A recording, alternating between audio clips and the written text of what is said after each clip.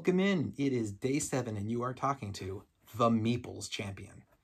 And as I mentioned yesterday, I was going to bring a game that was a little bit deeper than Skimming and Skulking.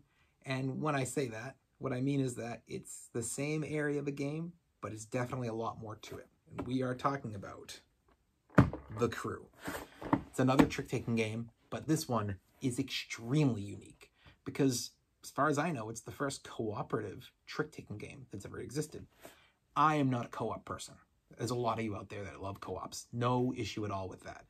I say, if you enjoy a game, play a game. And if you have people that enjoy to play that type of game as well, jump at it. You know, as I mentioned in prior videos, I have a group that gets together once a week. You know, we're on a rotation.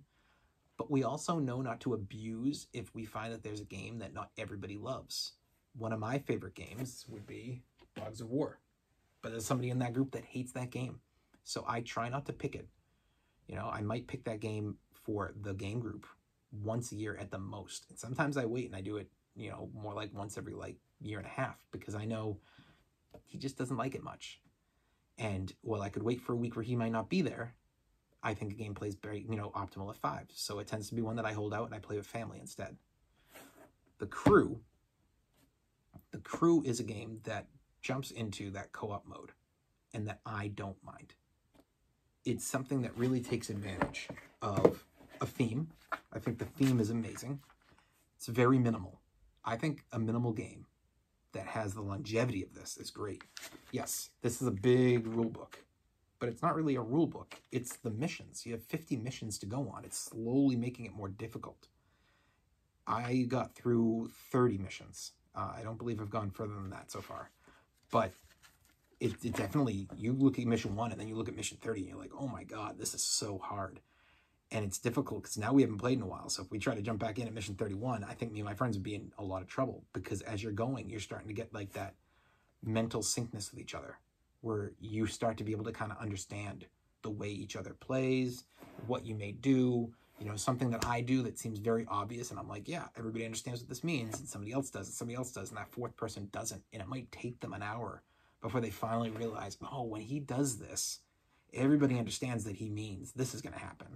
And I haven't picked up on that. I haven't realized this nonverbal communication that's going on, this play style. I think that the quality of the pieces is great. You know, again, minimal. You don't have too many of them. You know, I think that the cards are actually pretty good.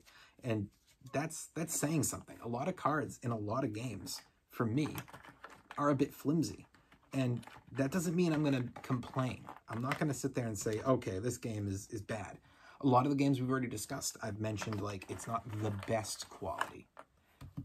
But that doesn't mean it's not a good quality. And these ones are definitely, I think, a step up. You know, and that's on both sides. You know, these are really good quality. I love the art. You know, I think, again, it brings the theme to life.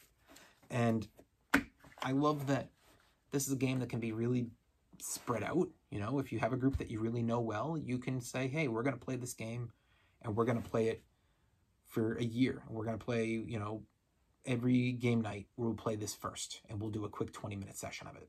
And once we beat the mission, we're done. We play the regular game. Or you can say, hey, we're getting together for a Saturday and we're going to play this game for like 6 hours because it's fun and time flies while you're playing it. And you get through in 6 hours, probably 10 or 15 missions, you know, maybe even 20 or 25 missions if you're really good. So it's definitely one that I think everybody should play. It's not too expensive. It's been a while since I bought this. I want to say this was like 20 or 30, but it has been a bit, so I'm not gonna be 100% sure on the pricing there. But the pricing isn't bad no matter what. And I think that this is one that you can play with anybody. And since you can play this game 3 to 5 players, 3 players is enough. You know, if you have a spouse or a sibling or a really good friend that you're with a lot of the time that really enjoys this and you already have 2 and you just have to have a 3rd, you're great. You know, so just be aware of what it is that you're looking for in your gaming group, your friends, your family, your coworkers, your, you know, the casual person you run into, maybe, you know, another dad or mom from your daycare or from your, you know, your kids, you know, gymnastics class, you know, maybe you're in sports, maybe you do, you know, basketball once a week. Mention it. People, I think, are a lot more open today to trying games. I think that it's really expanded enough to the point where instead of it just being that you have the gamer and the non-gamer, the casual gamer has grown exponentially.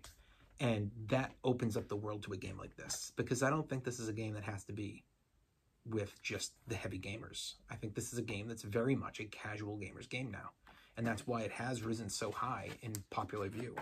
So for me, highly recommend. I say give it a try. Find the right group. Make sure that you're playing with the right people. It does require the right people. It's kind of like playing the mind in that way, where if you don't have the right person to play with, it's not going to go very well. But highly recommend. So this has been the Meeples Champion. Until tomorrow.